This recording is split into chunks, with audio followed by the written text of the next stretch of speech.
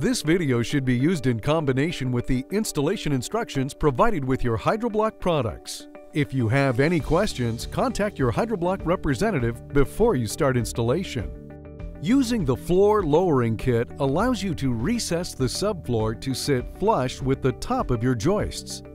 Remove the entire subfloor to the walls and joists as needed. The subfloor should not overhang the joist bay or be left unsupported. Install the wall brackets using the included 1.5-inch joist hanging nails. Refer to the instructions provided for the floor recess kit. Maximum 36-inch spacing. Install the joist brackets with the included 1 5/8 wood screws with a maximum 36-inch spacing between brackets.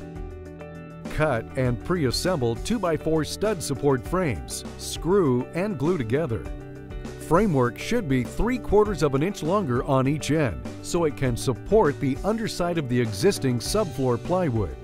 Place the frame into hangers using subfloor adhesive at hanger seats, then screw through the bottom of the bracket into the new framework.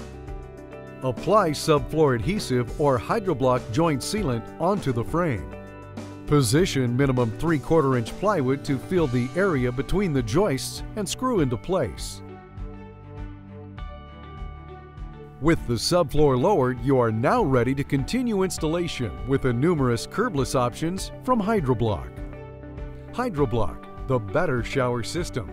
Visit us online at hydroblok.com.